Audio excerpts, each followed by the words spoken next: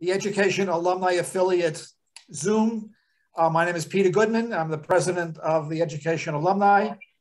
The Education Alumni has 3,000 members who are former teachers, mostly in New York City. Some are still working. Some are retired. Some have gone on to doing a wide range of other things. The purpose of the alumni is basically to support the college. And remember, the college is supported through public funds. It does not have billions of dollars as Harvard or Yale. And it struggles to get the state to provide dollars every year. So one of the advocacy groups supporting the college is the Alumni Association. And we try to use whatever influence we have to get funds for the state and to simply inform people how successful the college is. As you know, in a recent study of the thousands of colleges in the nation, City College was at the top of the list for what's called social mobility, which means they started college in poverty and 15 years later were in the middle class. So of all the colleges in the country, we're in the top 10 in the social mobility index. So we're doing a wonderful job, and we're providing the graduates who are going to get wonderful jobs, pay taxes to fund our Social Security. So it's very important that the college succeed. You're supposed to laugh. So let me introduce Dean Lamboy, who's the Dean of the School of Education. We work closely with the School of Education. As I mentioned, I go to Albany every month before COVID, and now do it online, try to keep track of all the many things going on in education and keeping him in the loop and getting his point of view that I can tell the members of the Board of Regents on what those people on the front lines have to say. As I said, I'm a big believer in teacher voice, that those people who are most knowledgeable of the best information are those people in schools. And of course, the last 2 years have been extremely difficult, but you people have done a wonderful job. Remember, the kids in the system have looked to you as the one stable thing in their lives. So when we decided to do this, the person we first identified, unfortunately, became very ill on Monday and had to drop out. And we were ecstatic to get Dr. Corigliano, who actually is an expert in just what we're talking about. So I'd like to introduce him and ask him to take over the program at this point. Frank? Sure. Good afternoon. Thank you for that introduction, and thanks everyone for taking the time out of your busy schedule.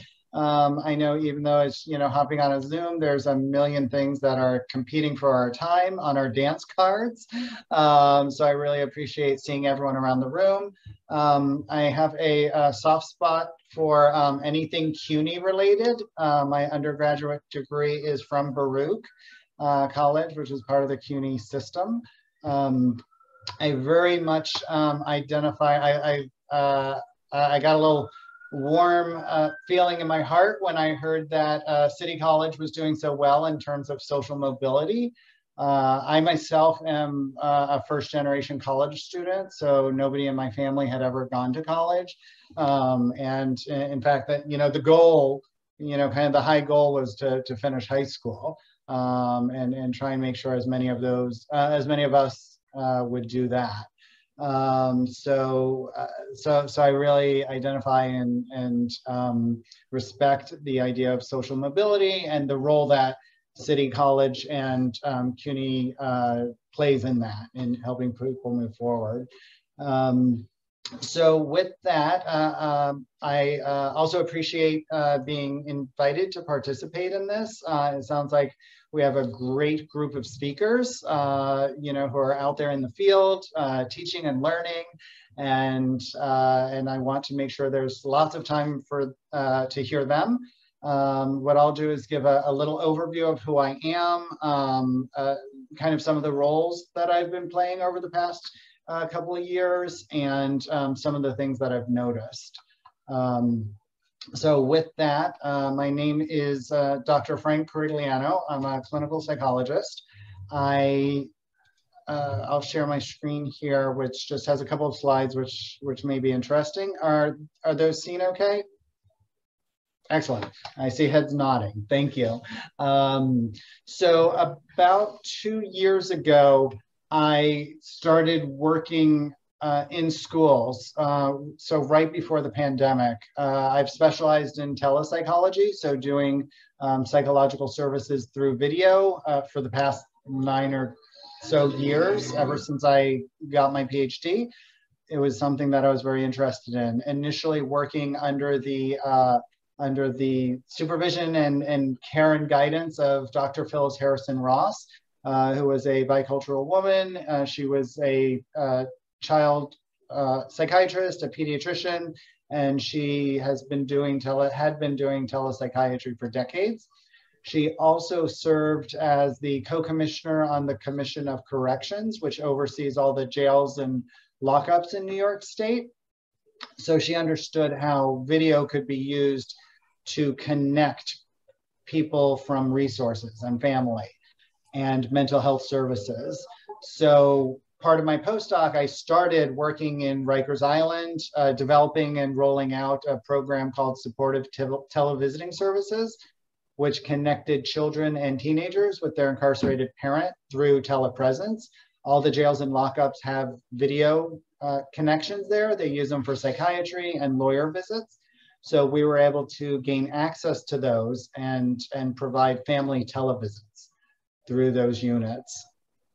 So we expanded that throughout the Rikers Island system, some of the state facilities, and then eventually we connected with the New York Public Library, the Brooklyn Public Library, and the Queens Public Library to do library-based televisiting, which was also very exciting. So one of the things I really enjoy doing is leveraging technology to address clinical and social issues. So how can I figure something out and share it with other people? So that brings me forward to right before the pandemic, just about 2 years ago. We launched school-based televisiting and school-based telemental health.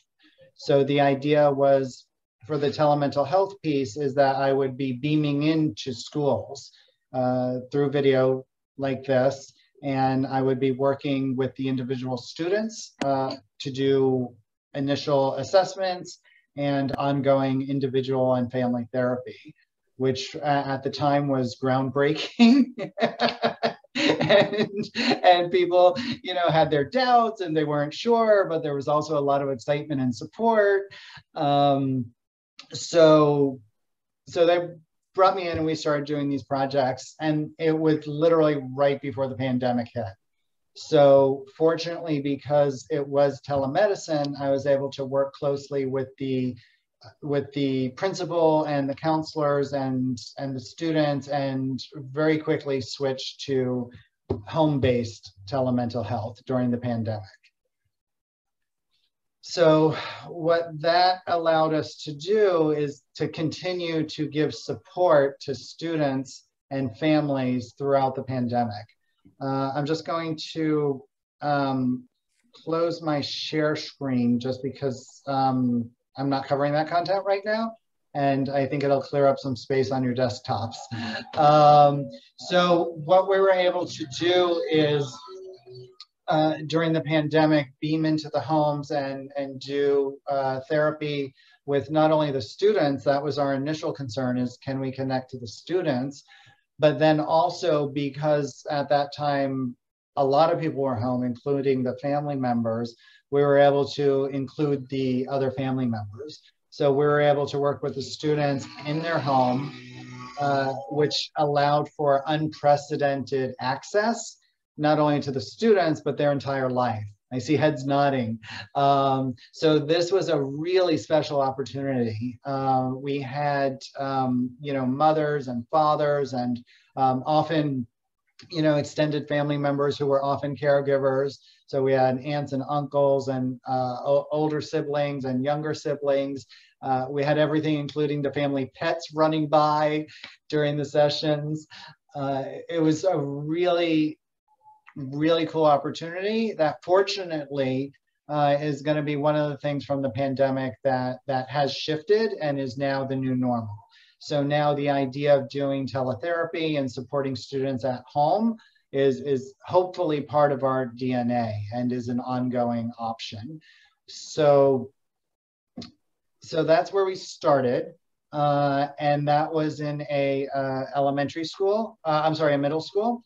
And then also we expanded into 2 high schools. So one of the high schools was High School of World Cultures, which is primarily for new arrival students who came to this country through all kinds of different reasons, and from different places. Many Spanish-speaking places, a lot of Dominican Republic, a lot of Ecuador, Honduras, a lot of people also from other places like Africa. So we had, French-speaking people. So it was a really nice opportunity to be able to support a range of students. Once we started working with the students, we realized that the teachers also needed assistance, and they wanted their own time, right? So teachers, what we realized is, teachers were also going through the pandemic, right? So teachers were also trying to suddenly teach remotely and teach remotely from their home often, and teach remotely from their home while their kids are there. And they're trying, I see heads nodding, lots of heads nodding. Yes.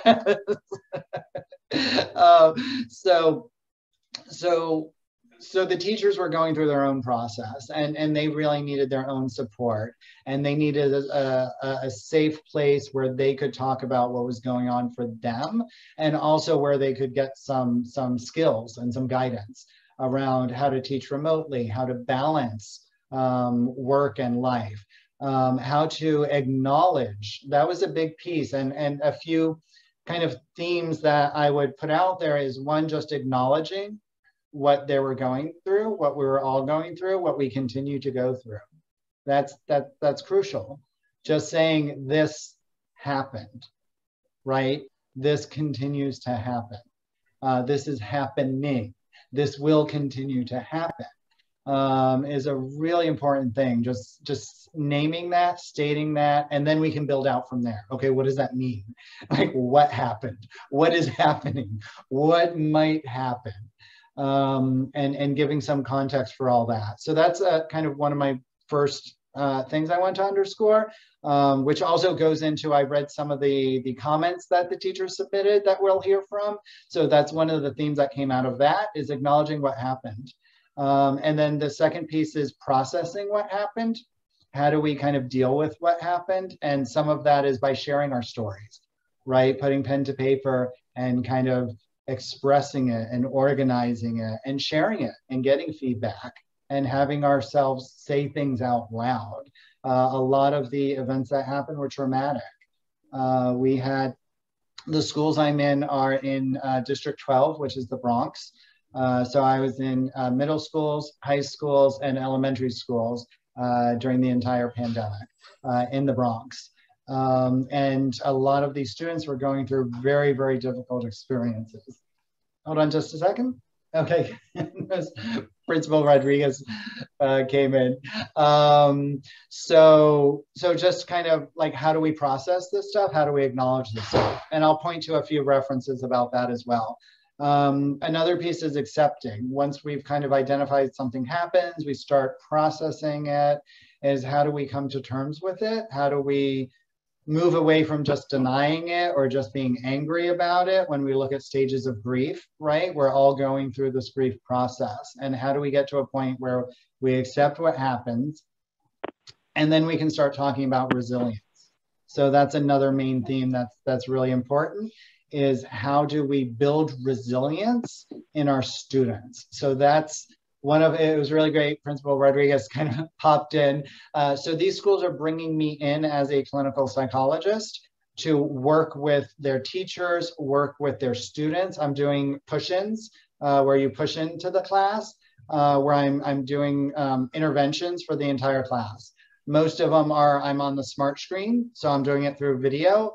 And so last semester I worked with the entire 8th grade. I saw every single 8th grade class once a week for like 3 months. And just kind of walking them through what is mental health, what is a psychologist, who wants to become a psychologist, who wants to go to City University. So just kind of really working with them because these principals and administrators have prioritized mental health. What we know is that we just got a new round of testing. A lot of the students are testing at 2 to 3 years behind what they would expect. So they get that, we understand that, that's out there. The other piece that's really important is to get out there that social emotional learning, mental health is also lagging behind. And so when we have students who are in the 8th grade, but their maturity in some areas is more like a 6th grade.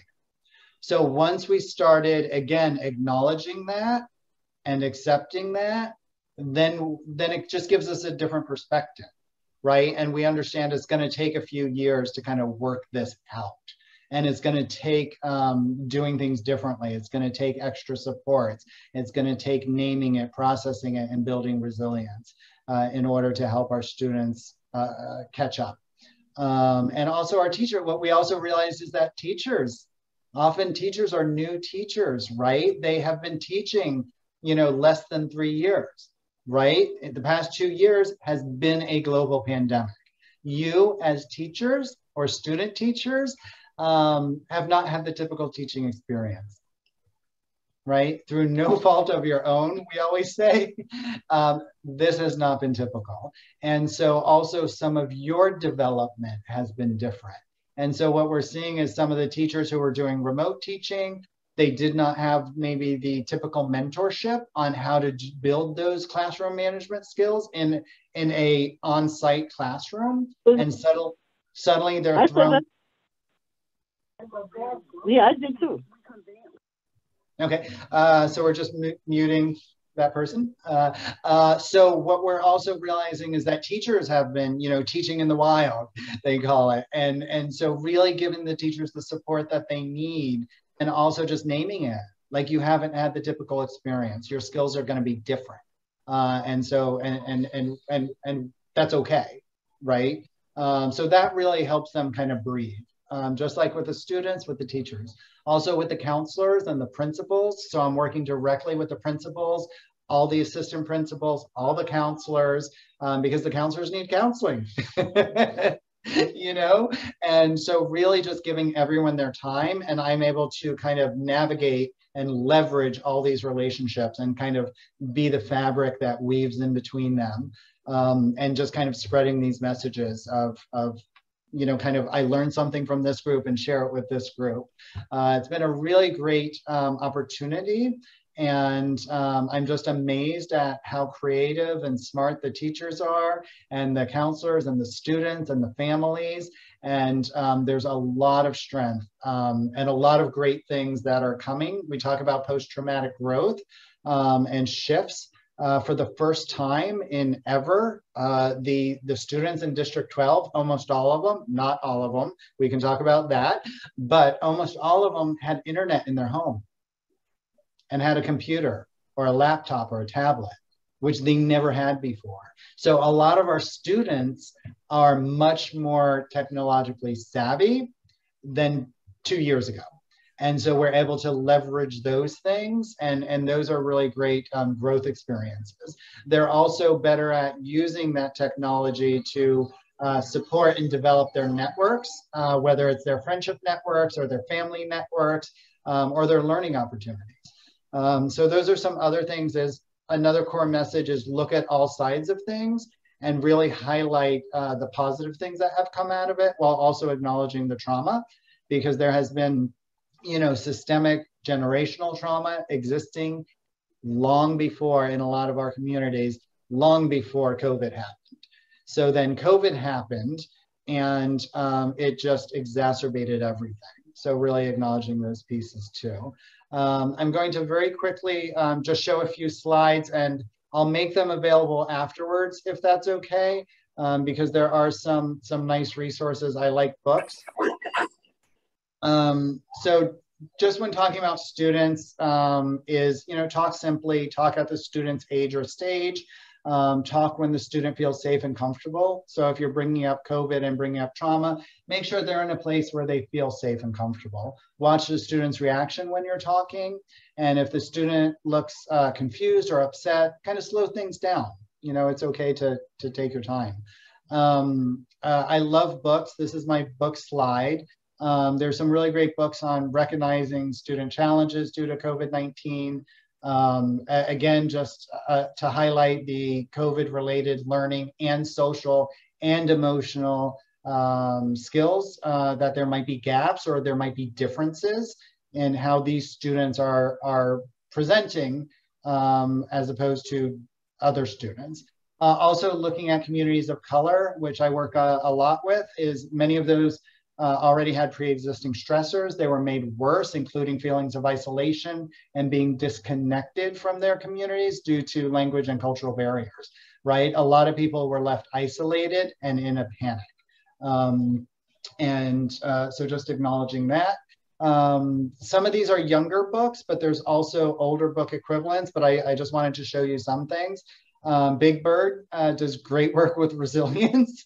And these are fun things. Even if you're working with older students, it's fun to show these because often they have younger siblings and they can share them with their younger siblings. A few of the pro tips that I picked up along the way is encouraging teachers and families and students to really stay informed, show empathy, sticking to routine and structure. There's separate workshops I do on how the COVID-19 became the COVID-25, became the COVID-30 in terms of weight. And there's a lot of issues around that. I see a lot of smiles around the room.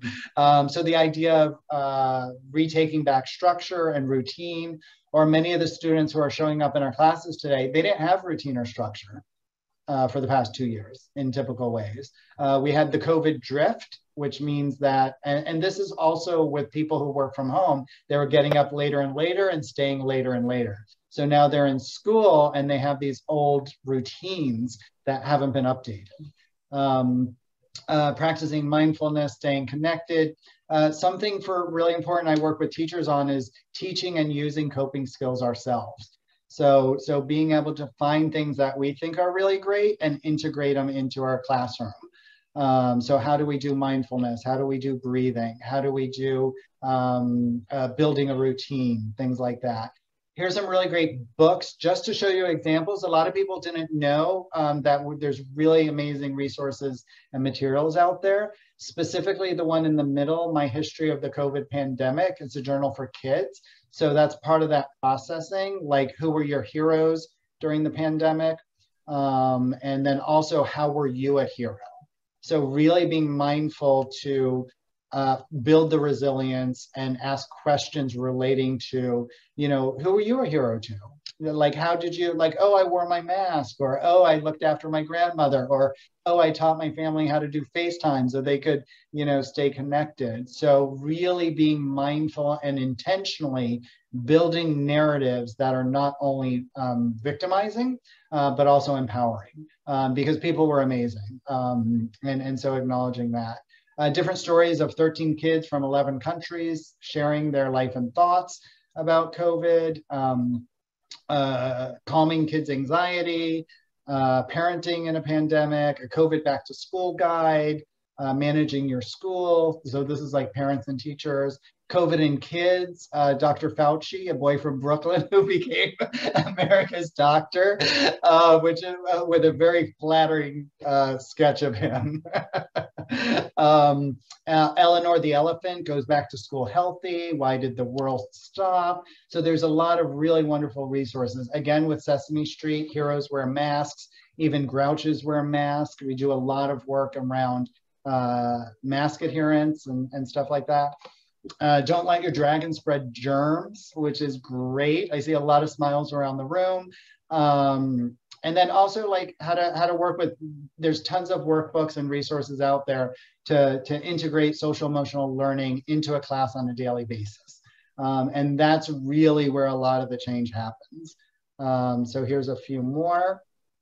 So with that, I really want to give lots of time to the teachers who are sharing their stories, but I just wanted to give a little overview of what I'm seeing in different classes across the age and grade and stage and across all the players, right? So the students, the teachers, the principals, the guidance counselors, the assistants principals, and the families. So with that, I will be quiet and I will pass the mic. Thank you. Tanjin, you were a teacher and a parent. How did COVID impact you as a teacher, a parent, and how did it impact the kids in your class? That's a great question. So as I was listening to your presentation, I was nodding a lot because a lot of the memories came back. I resonated with when we went remote on March 2020, all of a sudden, I'm a single parent and my son is in 4th grade now. When COVID happened, he was in 2nd grade. As you were sharing, we weren't ready for remote instruction at all, not as a parent, not as a teacher. I teach the entire 9th grade at the Global Learning Collaborative High School. We weren't ready at all. So it was really, really traumatic, having to figure out what to do. I also had my family, my sisters were here for spring break, some kind of break. They stayed over with me during a break and they all got stuck when we went remote. So I had to share a very tiny apartment with two of my sisters who were back from medical school, actually, one from dental school, one from medical school. So we were all remote in a 1-bedroom apartment. It was really, really difficult to figure out how to teach remotely and how to also help my son with his 2nd grade curriculum. I think that was the most challenging for me to do both at the same time, to show up for my students and for my son and for my family. My parents live next door, not so far away, their next apartment, and both of them are very high immunocompromised. So I had to also make sure that no one goes near my parents without at all. So we had to make sure we don't visit them and their grandchildren. My son and my other sister live next door too. They have she has 2 little children who didn't understand why they can't go see their grandparents. All of those things were very difficult to manage and kind of figure out at the very earliest stages. Thanks. Brenda, as a person training to be a teacher, and all of a sudden COVID hitting, how did it impact you personally, and how did it impact your training to become a teacher? Well, when the pandemic hit, I was in my junior year at CCNY, and I hit a point where I was not ready for remote at all. I didn't even know about Zoom. So it got to a point where I was very unmotivated in my classes. A lot of my family members got sick. I also had to share a family who came from Mexico, got stuck here for a year and a half. So I had 10 people in my house. I had to be on Zoom. My sister's in high school. I had to help her on Zoom. My mom is taking English courses at Lehman. I had to show her Zoom. I became the IT person for my family.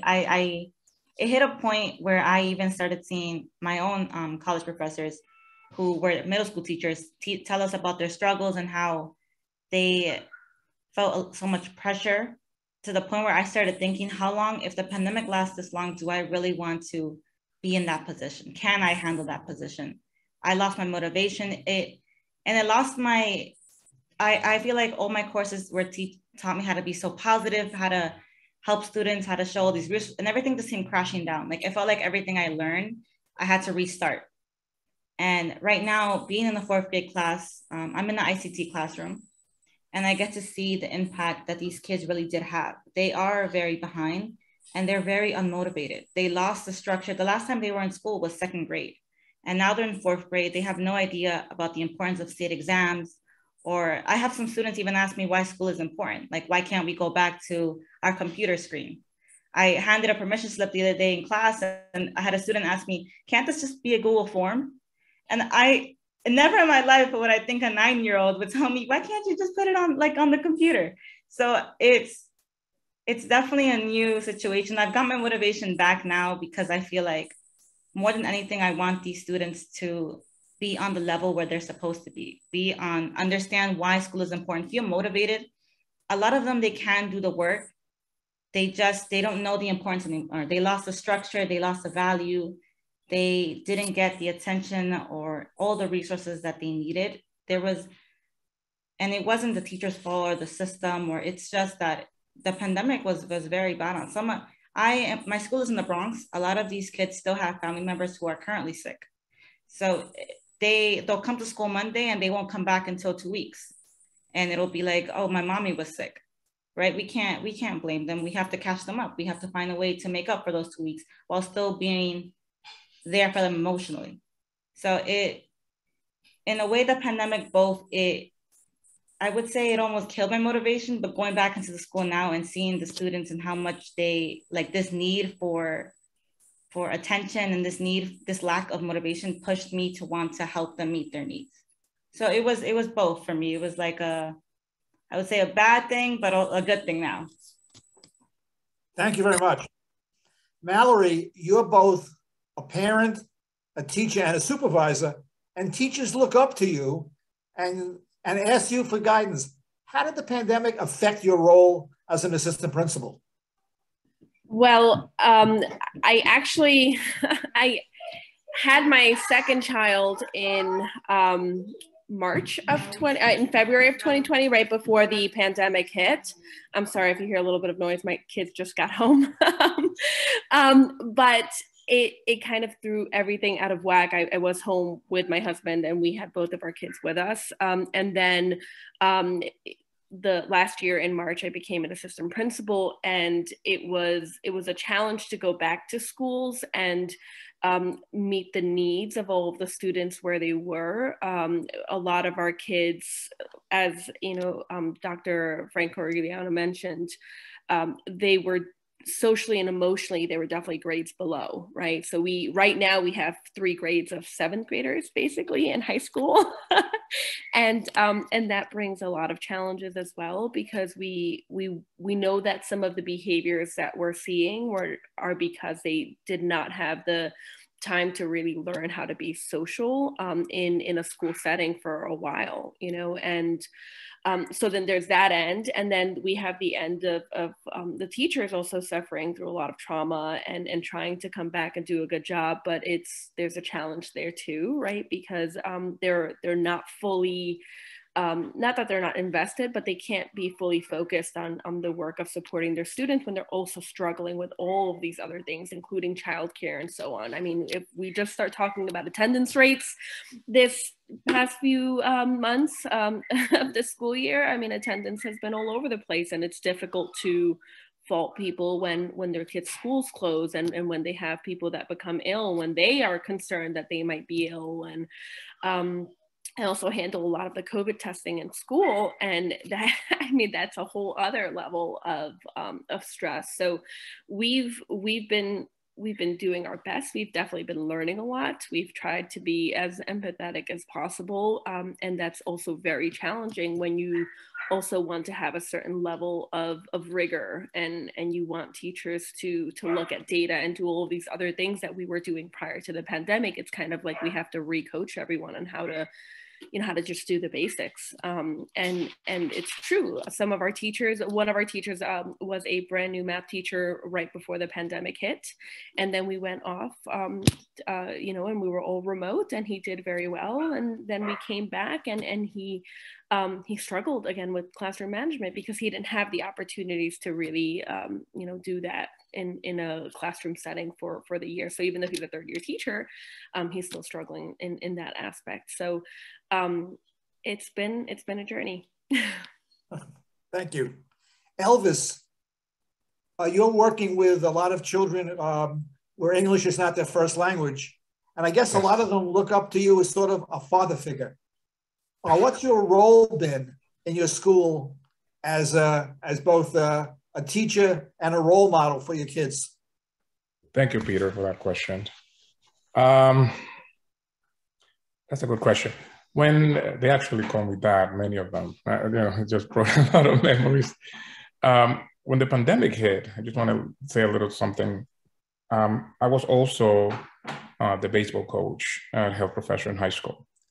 So I had a very strong connection with, more personal connection with the students due to my coaching role and also my teaching role. These students are hurting. Our students in New York City and in the world are hurting due to this pandemic. It's been something very traumatizing to them. And when they come to me to show me how they are hurting, express to me the frustration of living in shelters because parents lost their job and lost their apartment, not having probably food at home to eat, and asking me sometimes, "Mister, can you buy me a sandwich? I haven't eaten breakfast." And me, like in between classes, rushing out to the deli and trying to get something to these kids, even though we have lunch in school. But sometimes they don't like school food, and unfortunately, it is a reality. But regardless of the pain that we see them and the struggle, not only the social, emotional, but personally and at home, we just need to be positive with them. Show them positivity, show them that it can be done, show them that we're going to get through this, that it's work in progress, and that we need to work hard and that we cannot give up. Especially, we have kids in my school, Gregorio Luperon, that don't know the system because they've basically been here for a couple of months in the United States. They don't know what counseling is. They don't know who the guidance counselor is, or what are the responsibilities of guidance counselors. They are very new to the system, and they look up to us for that path, that light, to try to understand not only the system but what's going on. Like when Omicron hit a month ago, our school was hit really hard. Gregorio Luperon, teachers and students, and I saw that in their faces. I saw that sense of loss, like what's going to happen next. And the only thing that we can do is be there for them. Sometimes they just need somebody that can listen to them. Sometimes they just want to talk about their frustration, about their anger, about how they want to be in school, and unfortunately they're forced to quarantine. And they want to be in school because in school they can somehow express themselves and get support that maybe they are not getting at home. So this is some of the things that our kids are actually going through, and that's, I think, the best way we can serve as a role model is to show them that with hard work, with compassion, that things are going to get better. That things are just going to get better, and that we are there for them in any way or form that they need us. That's what we need to show our kids right now. Yeah. How do you deal with this personally for yourself? It's been challenging. Marty and I, we have talked in the past, especially at the beginning of the pandemic. It's been challenging. Like I said, I have connection. I had a more connection with my student population because of my coaching role. I get to know the parents a little bit more personally. And it wasn't easy. Look, when my phone rang after 9 p.m., I knew it was some bad news. I had many parents calling me. My kids are intubated. And at the beginning of the pandemic, I have students calling me, my grandmother died. And it gets you. It gets to you. And, you know, I used to talk to my wife about it, say like, God, you know, it's getting to a point that it's becoming extremely overwhelming. It's becoming, you know, keeping me up at night, up to a point. The way that for us, the way that it worked for me is pressing yourself. I'm having a support system, having someone in your family that can hear you, that can talk to you and give you some advice. That's how we dealt with it. When the pandemic hit, I was working at Health Professions, and I was blessed to have an amazing AP, Donna Piccolo, that it doesn't matter the time that I grabbed my phone, she was always there to listen, not only to the good, but also to my frustration of what was going on. And I think that open line of communication helped a lot in me dealing with all the stuff that we were dealing with at the beginning of the pandemic. Thank you. Dr. Frank, how again or respond to these comments? What advice do you have? Sure. So a lot of the themes are common themes, and I think we're hearing kind of the mix. One is, you know, again, just acknowledging that what we went through over the past 2 years, what we're going through now, and what we're going to be going through over the next, you know, who knows how long, has not been typical. And so what that does is, it was interesting. I was thinking, you know, as folks were talking is, okay, we've got the piece that the students are, you know, did not have the typical 2-year experience. So if you're dealing with, you know, 8th graders, you know, they haven't been in class for 2 years. They've been learning at home. A lot of them, there's an immaturity or a gap in development. The other thing that also I'm aware of is, in many ways, there's also a untypical advance in maturity. So a lot of the students, especially, again, I'm in District 12, so we have a lot of, you know, Black and Brown families, extended families, really strong social networks. And so a lot of these students took on roles that were, if they were in school, they would not be doing. So they were taking care of siblings, they were taking care of grandparents, they were working for money, they were, you know, doing things that they were like, you know, little adults. And so they're coming in with this attitude into class where they were taking care of themselves. They had a lot more maturity and responsibility and freedoms, and that's clashing. So trying to figure out how to work that. And so just one, again, acknowledging that about the students, and then also acknowledging that the teachers, so you have all these teachers with these students with these different experiences, and then you have all these teachers who were not ready for even a typical experience because maybe they were new. And so that they've been, you know, teaching from home with their tea and picturing a very nice, you know, experience where students often were in their own homes. So if there was a disruption or a student who wasn't fully engaged, it was an absence, right? And now they're suddenly in a classroom where the students are together. So if one student's disruptive, it's spreading. Whereas online, that didn't happen, right? So the worst thing that happened is they dropped off.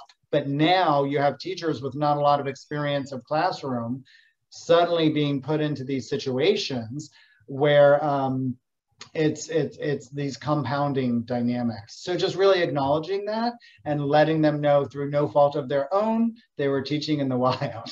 And so it's going to take them a couple of years to get up to speed and find their rhythm. And that's okay, right? None of this is anyone did anything wrong or bad. It's just acknowledging it and adding in the supports that are needed.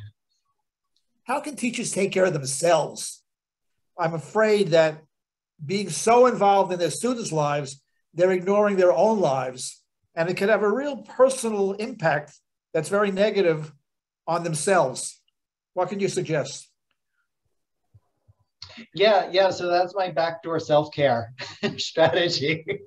So often I'm brought into a school to work with the students and work with the teachers to work with these students, right? So how can we build in activities that are teaching students basic empathy, right? They've been home with their family, and I know my family behaved a certain way that we did not behave when we're around other people.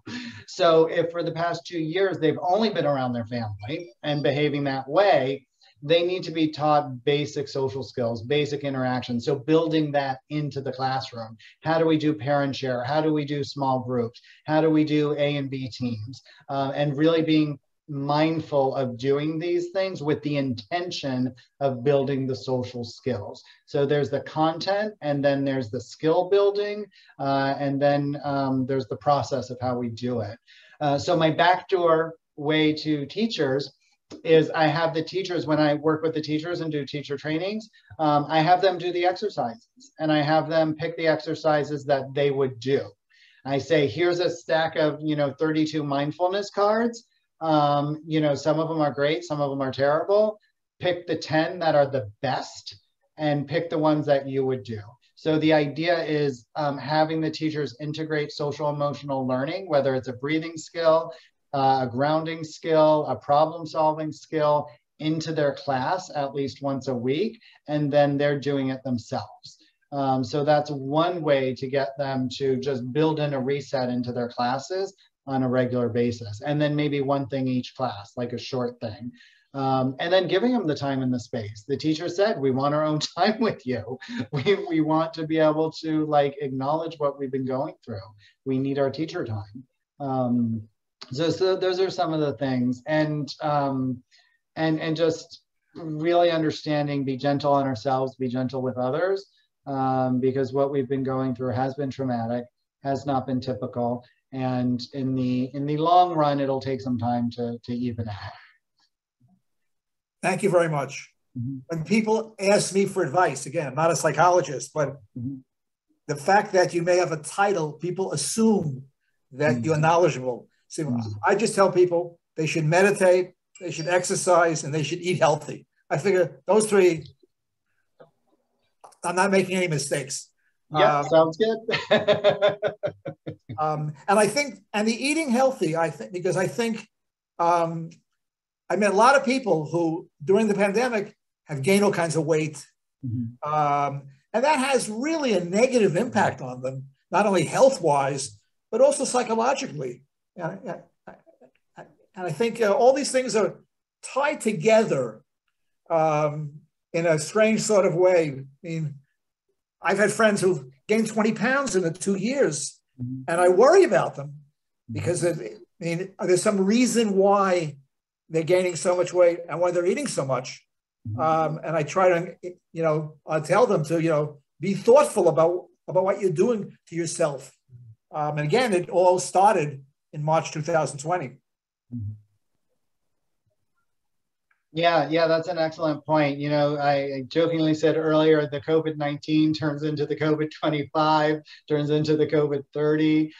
So I was just talking with my intern today, tomorrow we're doing mindful eating, right? To teach the students to slow down, to focus on what you're eating, because that whole eating piece, and people who have been working from home and teaching from home, we weren't moving, right? Chiropractors are making a fortune right now because we were not moving, and it's going to take us some time and some intention, right, to actually start cleaning things up a bit.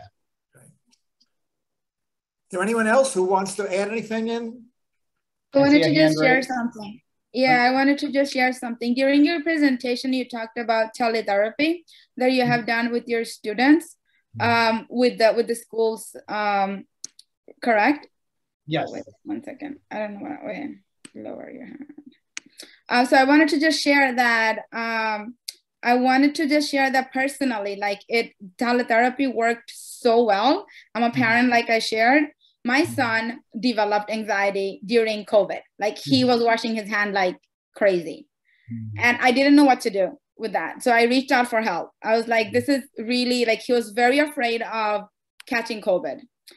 So teletherapy really, really saved us when I reached out, and just having a conversation with a therapist, with a professional like you, And it really helped him. And within a few months, like right now, we came up with a strategy, like you only wash your hand if you go to the bathroom, if you come home from school or outside, and before you eat. Just coming up with those strategies and like giving him the tool helped. Like it was like magic. Initially, when it happened, I was like, oh my God, what do I do now?